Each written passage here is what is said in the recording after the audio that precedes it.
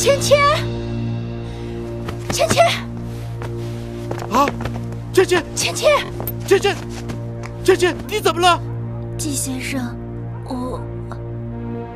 啊，芊芊。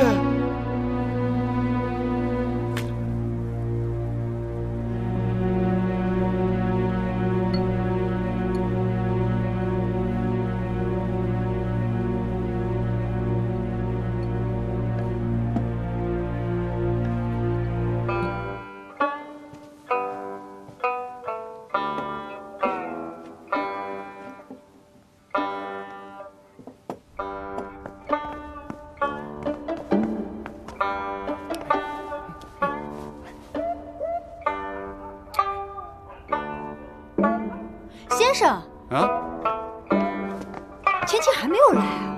没来啊？嘿，这和儿，你到底怎么回事啊？你人到底来不来呀？就让我们两个在院子那边站着。就是呀，快出来！不怕我们冻着？哎呀，你吵什么吵啊？小点声儿！你们这么大吵大闹的，芊芊还能来吗？快找个地方躲起来！嘿，这到底是谁的家呀？那去，躲起来呀！ 走，冻死了！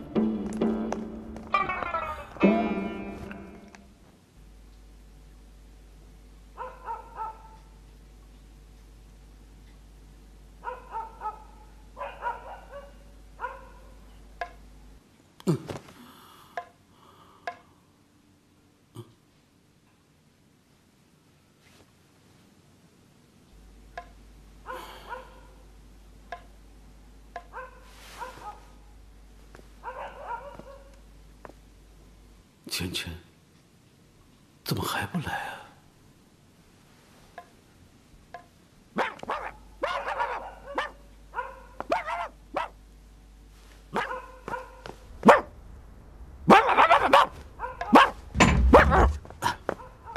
老爷，您找我？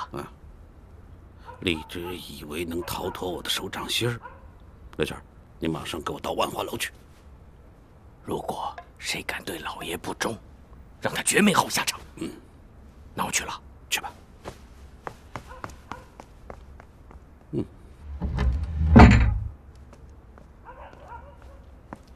嗨，你们家芊芊到底来不来啊？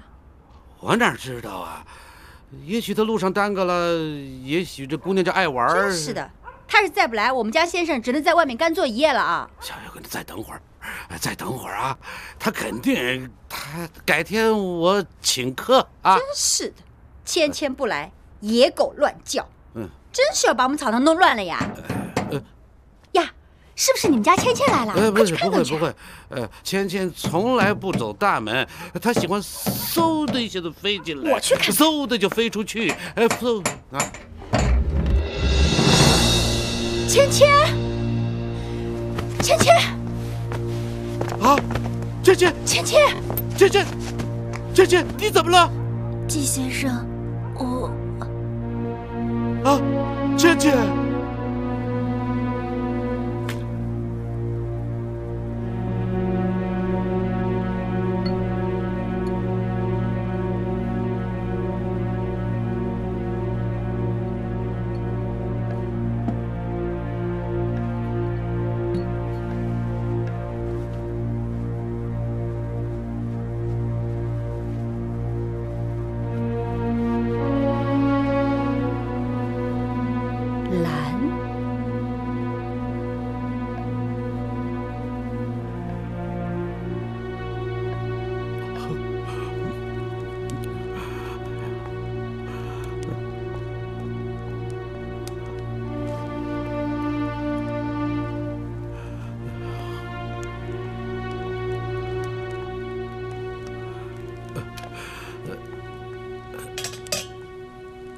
先生，小月姑娘，芊芊的伤怎么样了？怎么样了啊？好像是跟人大战了一场，身上是伤痕累累的。幸好我有最好的金疮药。多谢小月姑娘，救命之恩永世难忘啊！不对呀，小月，我记得你跟我说过，你说这个芊芊的武功比你的武功还高呢。是比我高呀，要不然我怎么会把她当成女鬼呢？对呀，为什么这么高的武功谁能把他伤成这个样子啊？也许啊，是10几个高手跟他打的。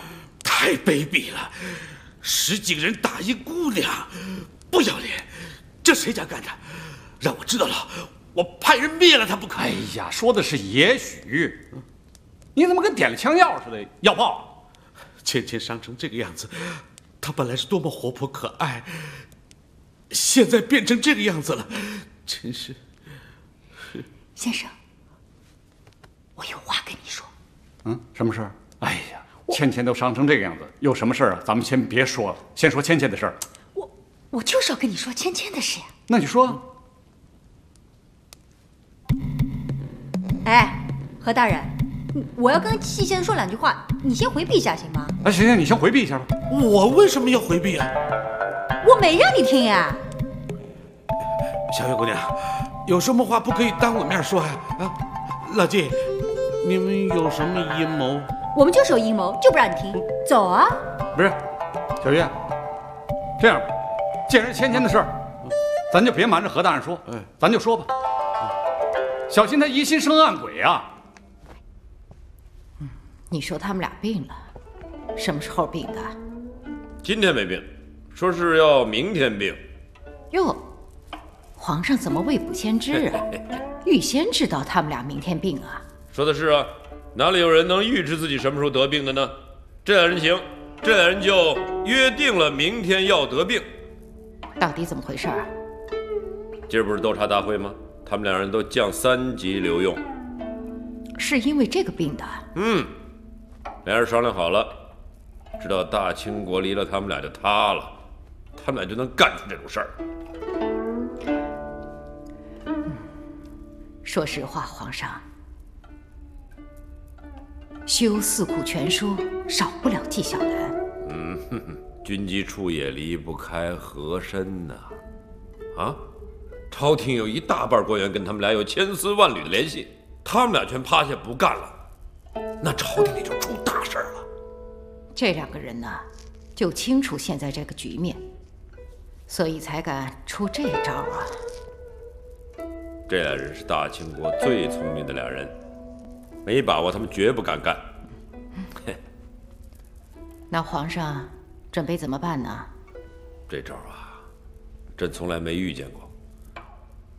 以前呢，是有纪晓岚顶着，后来出事了又有和珅顶着，现在是俩人一块闹。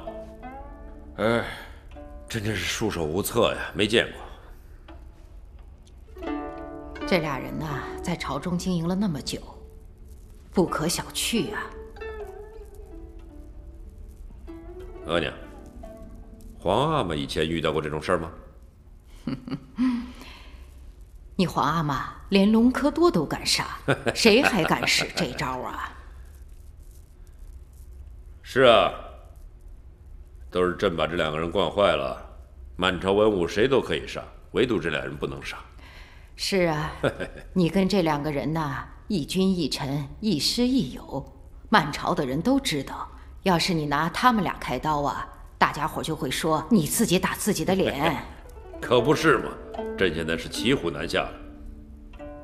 眼看着这俩呀，全都想躺下不干，束手无策，真是作茧自缚啊。皇上，这大清朝啊，不能没有和珅，是，更不能没有纪晓岚呐，所以不能让他们告病请辞。